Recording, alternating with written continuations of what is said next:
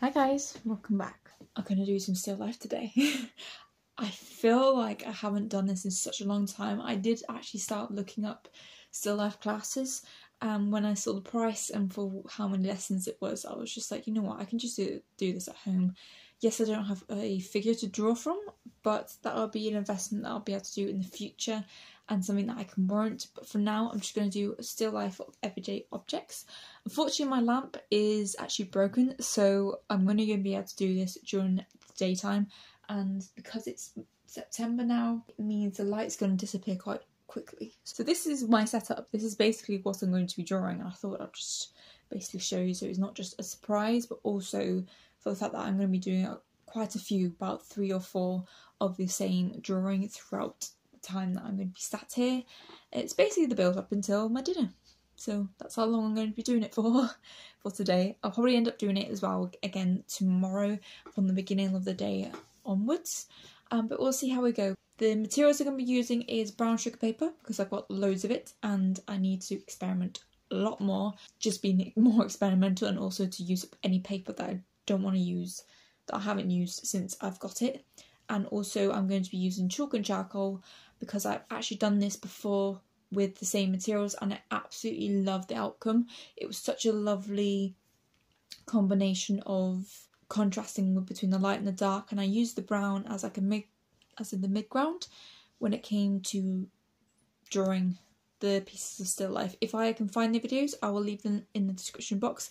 One of them actually did really well in terms of viewers. I think one of them got to like 1,200 views, which is insane, especially when you've only got 245 subscribers. So I know who's watching and who isn't. So please do subscribe before I start drawing, and this is it. Everything is pure.